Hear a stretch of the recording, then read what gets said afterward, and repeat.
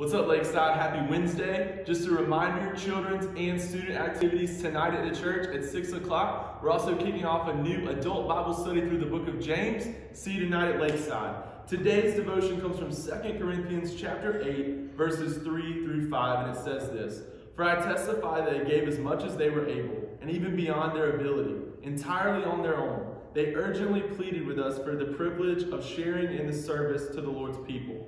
And they exceeded our expectations. They gave themselves first of all to the Lord, and then by the will of God also to us." Here we see a people who are literally pleading with Paul to give. They desperately want to be able to give because they understand the blessing that is. In our own life today, I challenge you to evaluate when you give, are you a cheerful giver? Is it a blessing in your own life for you to give? If so, why is that? And if not, why is that? Evaluate that. And then begin to make the little steps in your own life so you can become that cheerful giver. This week as you pray that the Lord would allow you to see generosity as a blessing and not a burden, not something that is heavy and a curse and holding us back, but something that allows us to go forward in our faith and forward in our lives with Christ. Have a great day, Lakeside.